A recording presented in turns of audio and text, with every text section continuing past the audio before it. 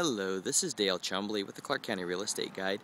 Today I will be highlighting on the 365 things to do in Vancouver, Washington, the Burnt Bridge Creek Trail.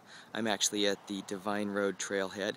It's an absolutely gorgeous day out today, and thought it would be a great day for a short little walk. Recommend checking out the Burnt Bridge Creek Trail. Again, it runs for a good part of the county, and it's a very nice open trail.